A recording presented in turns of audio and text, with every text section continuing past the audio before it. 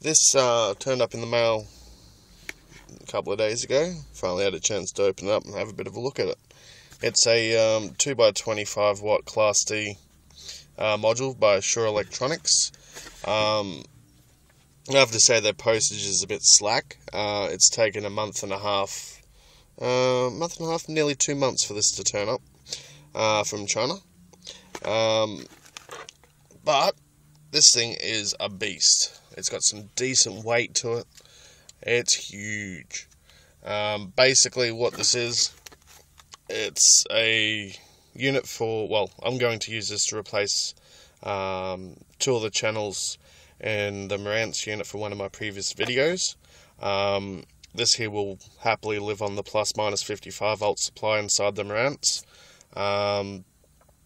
The challenge will be just finding somewhere to mount it, but that shouldn't be too much drama.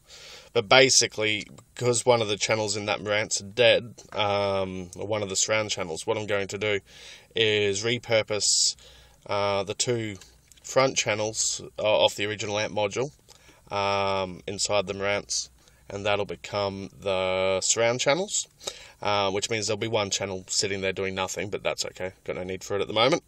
And then this here will go in, and this will become the front channel drivers.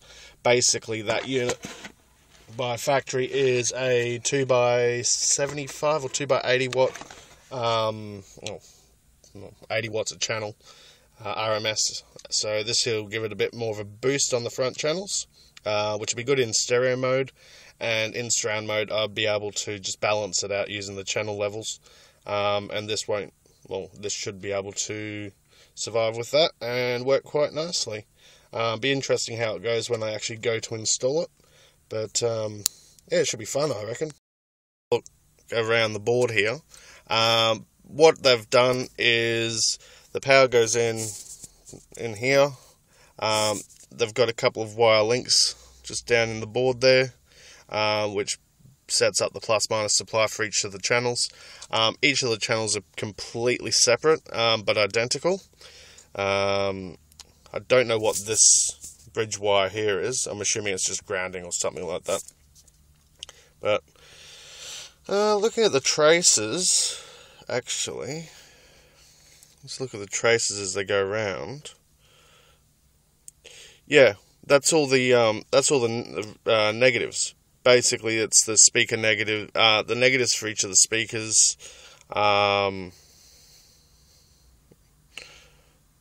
the ground connection to the center tap, and all that sort of stuff. Very interesting design.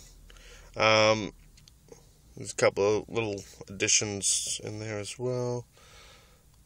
No, it'd be interesting how it sounds. It's got some weight to it. I dare say only, well, half of that'll be the heatsink, which is quite hefty. But yeah, it's a proper decent heavy board too.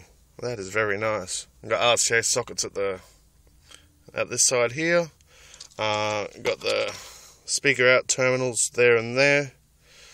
Well, there's a couple of connections on the board.